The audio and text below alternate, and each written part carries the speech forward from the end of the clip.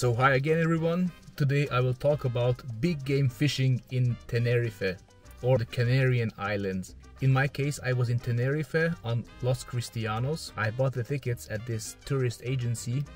I paid for myself 70 euros and for my lovely wife, who was my companion, I paid 55 euros. The fishing trip is 4 hours long and the boat is available up to 8 fishermen. After arrival, you will choose a card from a deck, and depends on which card you draw, that fishing rod will be given to you for trolling fishing.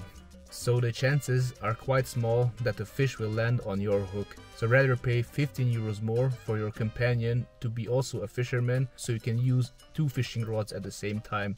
With this you can increase your chances of catching a fish. Unfortunately, in our case we didn't caught any fish, but the free beer that was included in the trip have reduced the pain of being unlucky.